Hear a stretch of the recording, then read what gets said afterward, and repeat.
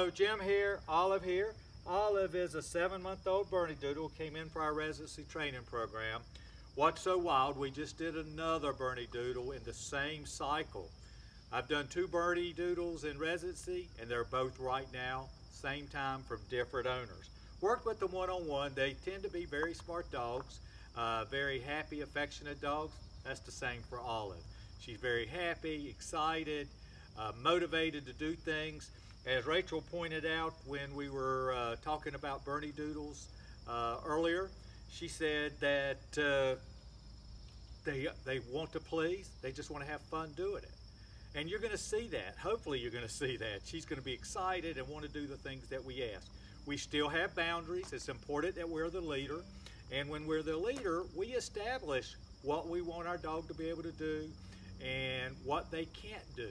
Pulling on a leash, biting on a leash, doing the gator roll, little things like that. The behaviors that we want to address, I believe, can be best addressed when they get a little bit older and through obedience. So 5 months, 6 months, 7 months is a perfect age. Even older, but at least at that age, they're capable of understanding and learning what we want. We know she's not going to be perfect. We know we're not going to be perfect. But what we want to do is continue to get better. It's a lifelong partnership. And when she does something right or wrong, we praise her consequence. I call it motivation. So praise is words, touch, treat, toy, positive emotion. Consequence is words and touch. And sometimes little subliminal things like ignoring a bark or something along those lines. She's done real good. She's been looking around, checking things out. I don't mind that distraction. She is very distracted that way. I just want her to obey when we start to work. And she can never, ever pull me on the leash again. Olive, you ready, baby? Let's go. So very first thing is our let's go command. Our let's go command is her walking right beside me. You can only imagine how good this has gotten. If she pulls out in front, we tap back to our side. If she goes this way, we tap to our side. When we have a dog that's really distracted, once they start to learn, when she looks one way, I go the other, and if she doesn't immediately sense it, I tap back to my side again. Olive was one of those dogs that was very resistant to walking. She would bite at the leash.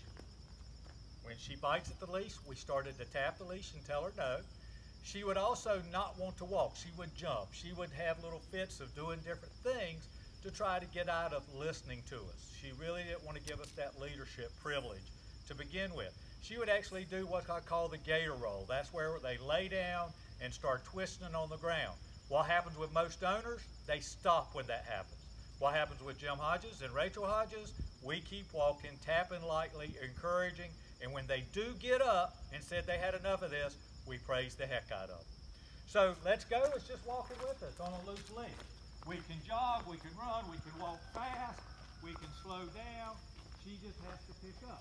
Another thing this little dog likes to do that a lot of other puppies do as well is grab our feet. So when she hasn't done it with us, she has done it with the owner. When she starts grabbing the feet, no, you just tap. Catch it in the moment. Catching it in the moment is going to let her understand what's she doing in that moment of time. Praise in the moment's the same thing. We try to communicate as much as we can right at that time. So to summarize, let's go. It's anything we want to do, we want her beside us on a loose leash. When we have to bite, it's a tap and release. It's not pulling. When we pull, we do the work for them. Okay, baby, let's go. Sit. Hand signal for sit. Good girl. If she didn't sit then, I would have tapped the leash straight up and told her no sit. Now that she has sit, if she was to get up, I would bite her and tell her no sit. That's what it amounts to. I don't keep a dog in a sit for a long time because I worry about their rear ends. So I don't mention the word S-T-A-Y to tell them to do. I know I'm only going to keep them there a short while. So what I am going to do is I'm going to B-R-E-A-K her here in just a second. And when you do, watch what I do. I've got loaded up a little treat in my hand. No sit, no sit, no sit. Good girl. So you don't understand what I did there. If you watched her butt sort of flopped off to the side, I'm trying to teach her to straighten up on her sit, not get too wacky or out of shape. Break. Right here, I got a treat right here. She sat, she didn't have to. Good girl, break. Right here. Good girl. If she tried to jump on me then, I would have bit her. She did that in the beginning, but now she doesn't. I don't mind her coming in and rolling to me on a break. On the come command, it'd be totally different. She has to come and sit for me. Let's go. So you understand what we're doing with the sit command. The thing I tell my clients is, you know when you're going to give a command.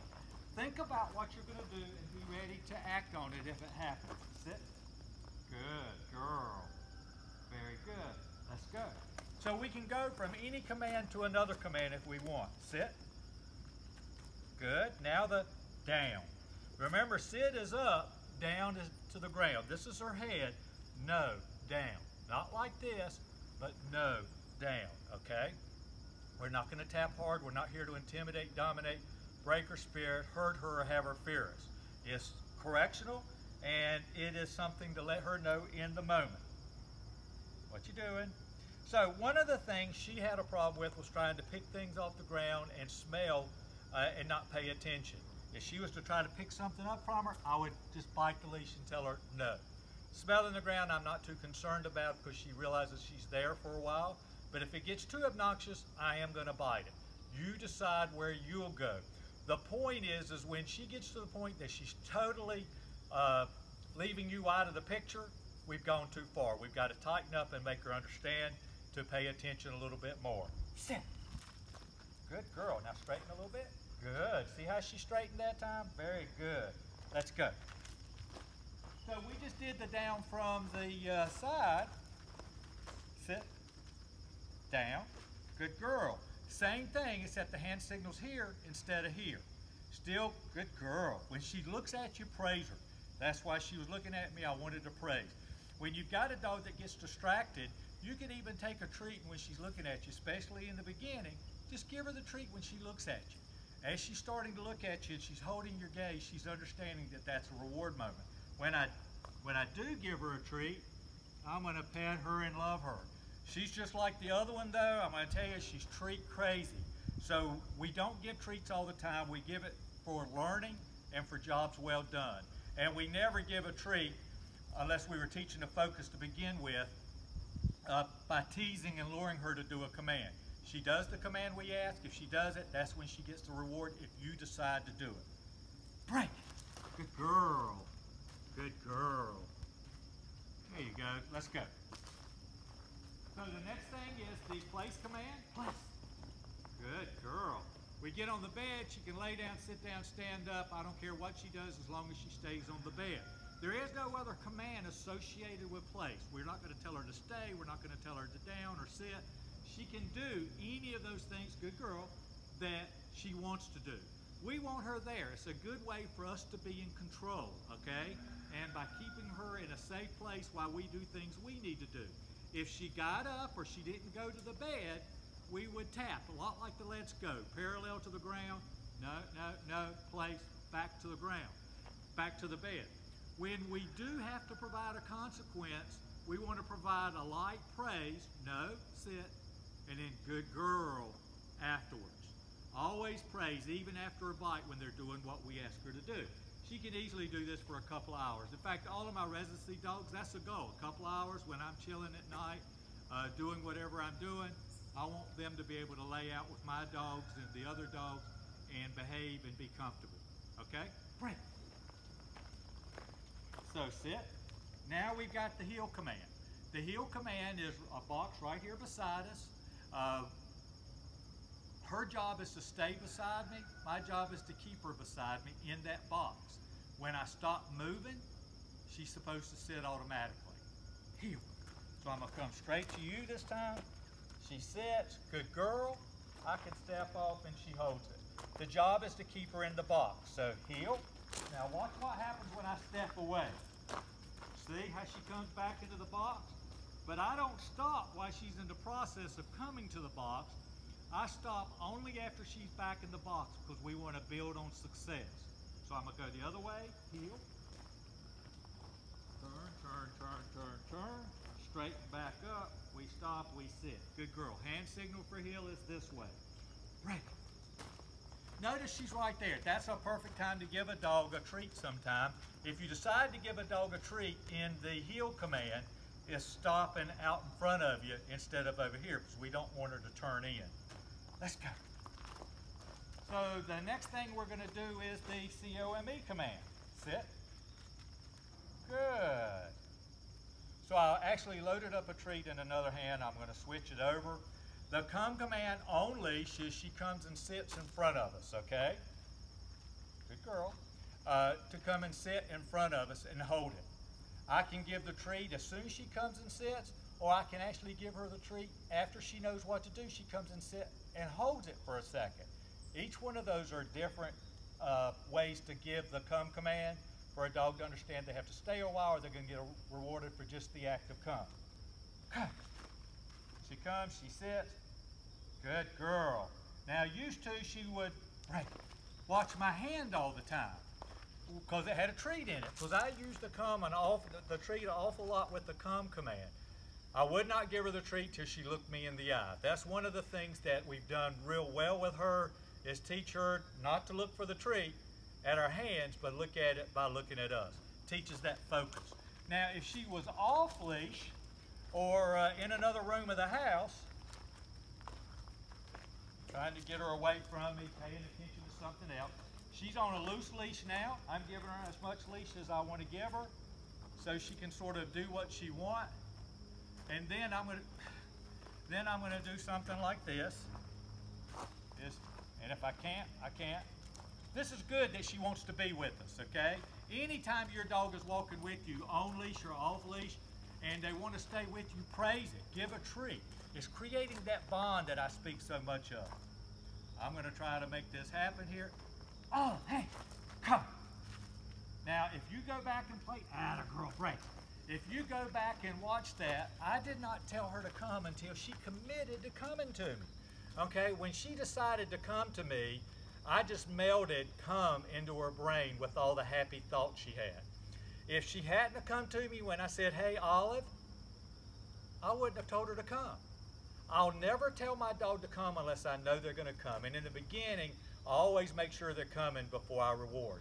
I never provide a consequence or anything that she can see as negative on the back end of the come when she comes. So she comes to me, she sits, I break her, I love her, I let her go.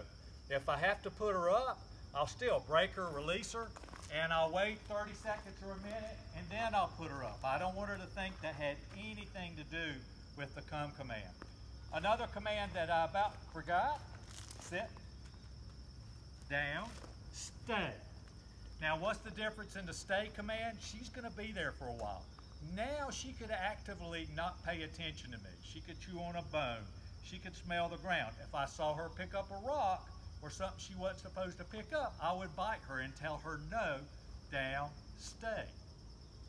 I asked my dogs for the first few weeks to do the down, stay just about every day, at least 3 or 4 times a week, because that's cementing our relationship with me as the leader, them as a member of the pack, okay? Very important. Once I have that, I start using that as like a door command. If I want to go in another room, if I want to go in the kitchen for some reason or something like that, then what I will do is I'll walk out the door. As I'm going out the door, I'll say, stay. And then I'll walk on. If she's on the other side, I'll tell her, good girl. And if she stays, when I come back, I tell her, good girl, and I might even reward her for that, all right? But if she comes through, I'll pick up the leash or the tab or her scruff and tap her back into the room. No, no, no, stay, and then I'll immediately do it again. Every time my dog makes a mistake or I make a mistake, I'm gonna come back and try to do it correctly at least 2 times in a row. Remember, we're always trying to be positive with this. That is so, so important. We're not here for it not to be fun. Like I said, she's having so much fun, she wants to please, and it's just a lot of fun. It's a game for her a lot of times, okay? There's nothing wrong with that. You just have to make sure you fine-tune it so that she's always obedient. But what's going to happen is you're building that bond together a little bit more. Frank, atta girl. Good girl. She was looking for a treat. I told you she was a little treat crazy, but I didn't have a treat. I primarily, when I'm working with treats with the dog, which I do just about all the time as long as they're treat motivated, I will always use a treat to teach. I'll lure and tease. Once they know it, I give it for a job well done, and then I gradually back off treats except for the come command or the things that we're really having a hard time with. And then after that, I'll still give treats, but I decide. I just don't advertise the treats for my dogs unless I'm trying to do the come off leash or something like that. Let's go. So the last thing we got, come on, baby, is the load up command. Load up. Good girl. In the bush. I like that. Break. So we had the choice. Rachel and I had the choice of cutting back those limbs this time because they've grown a little bit more. We chose not to. We decided that's just something that they have to fight through.